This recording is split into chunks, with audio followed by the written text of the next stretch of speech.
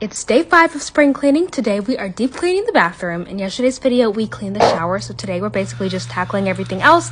I absolutely love this Kaboom OxiClean spray for my bathroom sinks. It sprays on purple and then it turns white when it's ready to be cleaned off. Moving on to the countertops and mirrors, I use Mrs. Meyer's on all of my counters in my entire house. And then for the mirrors, I love the Sprayway glass cleaner. Now on to my least favorite part, aside from the shower, is the toilet. I don't really do anything crazy for the toilet. I feel like this is just the standard routine that everybody does. And then for the floors, I vacuum and steam mop so the floors are fresh and clean.